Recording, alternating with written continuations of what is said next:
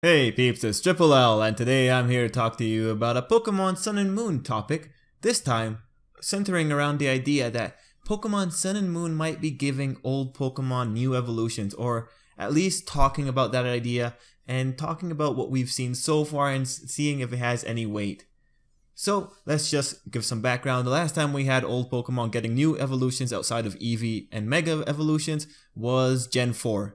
After that, Gen 5 was all about brand new Pokemon. We got a whole new 150, I think. And Gen 6 gave us the smallest amount, and you could have excused that because of how much work Game Freak had to do to remodel, all the Pokemon into 3D. So that was fair. But in Gen 7, things are getting a little bit weird. This video in particular is going to talk about two of the new Pokemon, Drampa and Yungoos, because of that.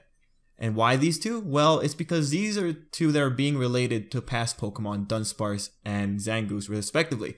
So these are effectively the ones that I am centering this whole discussion around. In this video, I'm going to give my 2 cents on the matter and really talk about what may be happening here, and ultimately why I think the evolutionary lines, Dunsparce evolving into Drampa or Yungoos evolving into Zangoose, may just not be a thing. There might not be no evolution involved between these Pokemon. So let's start with Drampa. I recently made a video that covers Drampa and its similarities with Dunsparce. I highly recommend you check out that video because there are a lot of similarities when you actually look at it, from design to the mythos behind what Dunsparce was originally inspired by. There's a lot of nice little connections. But at the end of the day, do I actually think it might mean something, that there might actually be that evolutionary connection between the two?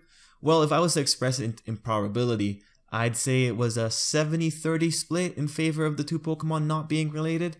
You may point out, I made that video about the similarities. You may say, hey, but don't you believe it? I mean, you went that far. You pulled all these really neat little details.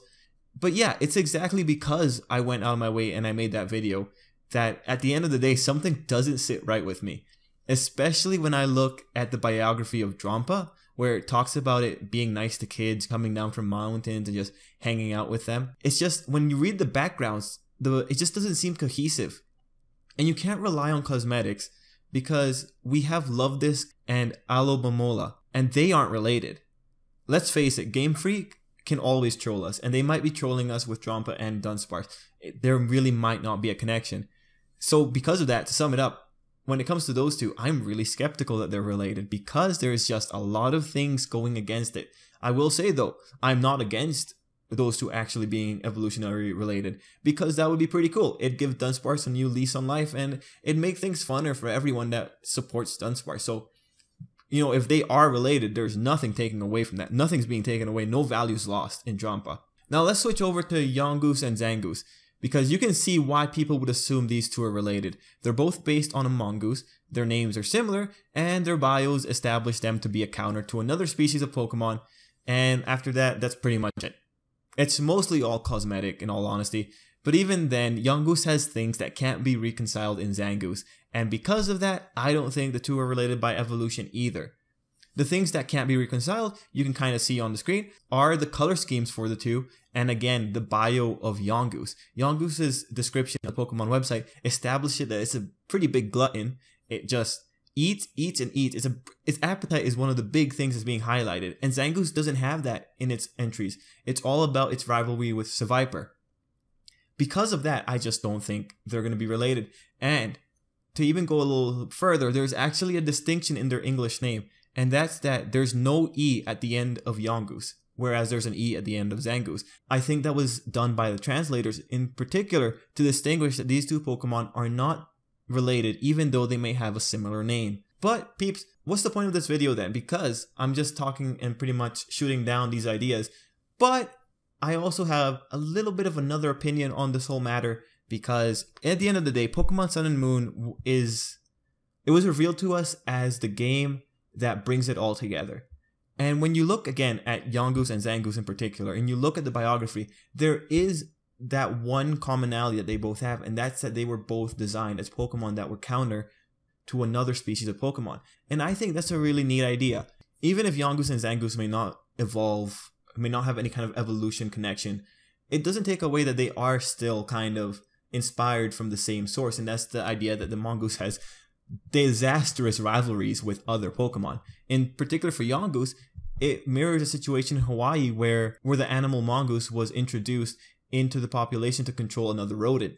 So at the end of the day, if Game Freak decides to keep bringing out these elements from past titles of how they've designed Pokemon and keep wanting to put them back into Pokemon Sun and Moon, I think that'd be really cool. I think it's cool to have a Pokemon that is based around another Pokemon as its counterpart or as its natural enemy. I think it's a very neat idea. So overall, the things I want you to take from this video are that I think Dunsparce and Drampa, they have a small chance of being tied by evolution. And when it comes to Yungoos and Yungoos, I don't think they are related by evolution because of the discrepancies in their backgrounds, but I do think they might be inspired by the same mechanic of a mongoose having a natural enemy, as it was apparent in Generation 3 with Yungoos. So overall, I really do think it's interesting that so far Generation 7 has presented us Pokemon that are really making us question whether or not older Pokemon are actually going to be getting natural evolutions. And personally, I do hope this ends up happening. I think there are many Pokemon that do deserve a natural evolution and not a mega evolution. And I think it'd be really neat to see. As more Pokemon keep coming out, it's gonna get pretty exciting if we get to see one that for sure we can all agree it's probably related to another Pokemon. And I'm really excited for that possibility.